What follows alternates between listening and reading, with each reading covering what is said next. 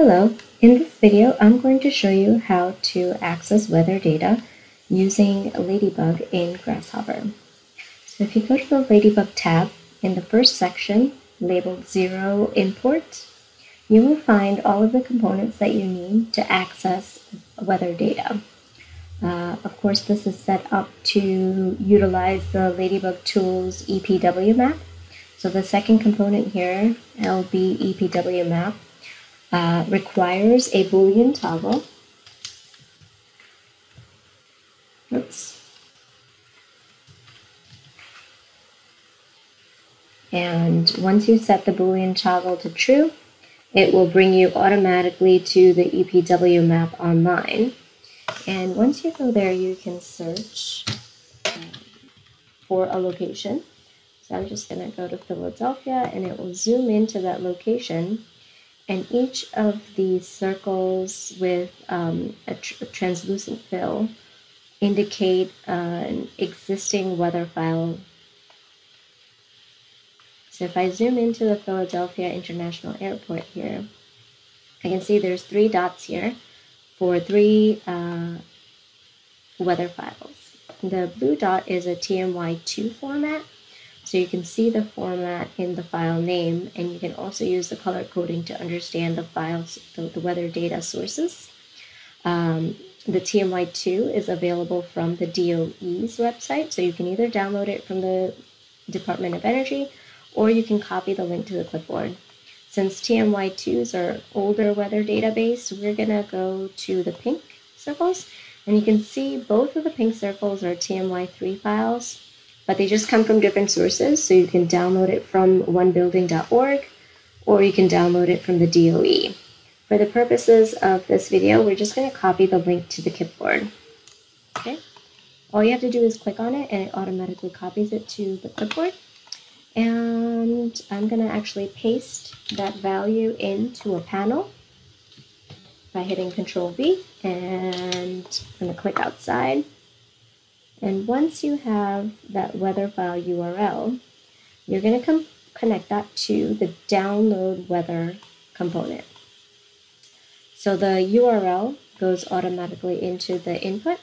Now you can use the folder location to connect a file path on your personal computer. If you've downloaded the weather file, or if you've downloaded and modified it and you don't want to use it as is, you can connect another panel. Just disconnect the URL and connect another panel that has the C drive location to that folder. Since we're using the URL method, I'm just going to keep that together. Now, there are 3 different outputs once you download a weather file, and you can open each of these file types using 3 different components in Ladybug Tools. You have the import EPW component, which will open up your EPW file. Then we have the import DDY component, which will open up the DDY file. And lastly, we have the import stat component, which will open up the stat file. So I've just copied all of these here on my screen, and we'll talk about them in just a minute. And all you really have to do is connect the EPW file output to the EPW file input. And my order's off a little bit here. Then you're going to connect the DDY file and the stat file accordingly. And once you've done that, these components take care of downloading the weather files, opening them up, and you're now able to access all of the information in each of these file types. So if you bring in another panel and you connect it to any of the outputs, you'll see the data that is available for each of these. So we're going to save visualizing this data for another video. For now, I just wanted to talk about the different components and how to access the weather data. So for each of these components, there is an alternative way of accessing the information. So for an EPW weather file, a lot of times you're using it just to get a location. If your script doesn't require all of the other columns in a weather file, you can use the import location component and connect it to the EPW file. And that will just give you the same output as this larger component, but in a more streamlined format. You can also, if you're working in a location that doesn't have a EPW file that you can pull from, you can construct your own location by using the construct location component. And the inputs here are, you just need to name it something. So for example, if you have a personal weather station, you might have a custom name that has its own latitude and longitude, and you have to put in the time zone. So if you hover over the text in each input, it'll give you a little bit of a description on what the inputs are and what the format should be. So for example, latitude is -90 to 90, and the default is set to 0. So if you don't put an input, it's going to assume a latitude of 0. And that's the same for any one of these inputs.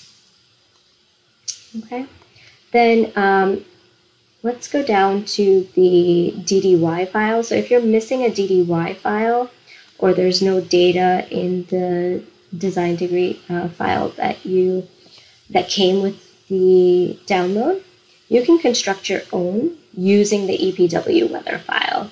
So you can connect the EPW file and identify the percentile that you want to evaluate your extreme conditions for, and connect a Boolean toggle. You'll want to create a folder location for you where you want to save it, and you'll connect a Boolean toggle